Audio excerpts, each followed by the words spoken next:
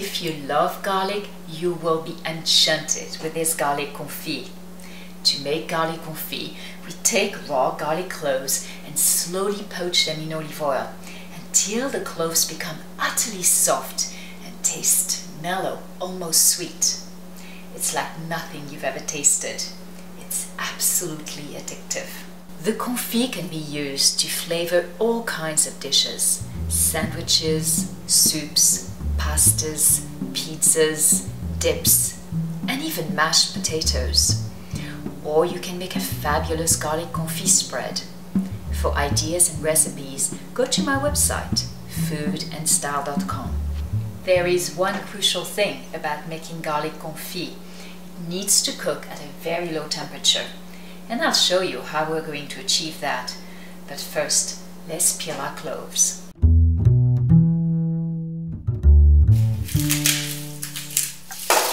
You'll need 10 ounces of unpeeled garlic cloves. That's about 2 cups. To peel this much garlic, there is a quick and easy technique.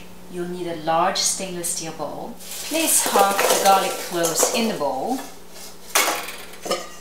Top with another bowl upside down. Hold tight and shake vigorously for about 10 to 15 seconds. Let's have a look.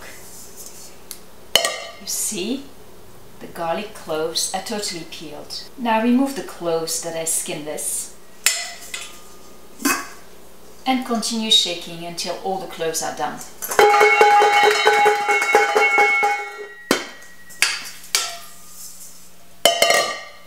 Here we go.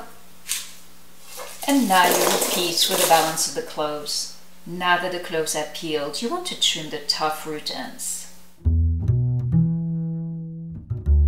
You'll need 2 essential tools for this recipe. First, a small 1-quart saucepan.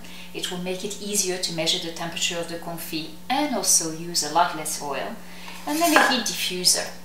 If you have a professional stove like a Viking or Wolf, this tool is crucial. Place the garlic cloves in the pan and then add the olive oil. Place the heat diffuser on top of your burner and then place the pan on top of the diffuser. And as you see, the pan is not in direct contact with the diffuser. This is going to help us keep a very low heat. Place a thermometer in the pan and turn the heat on medium. Okay, we've reached the ideal temperature for cooking the confit, so now lower the heat and slow simmer for about an hour, keeping the temperature between 200 and 210 degrees Fahrenheit. As you see, small bubbles are rising to the surface, and that's okay, but make sure the oil never comes to a boil. It's been an hour and the confit is done. Look at the cloves. They have a lovely pale golden color and they are utterly soft as butter. So now turn off the heat. Remove from the stove and let cool to room temperature.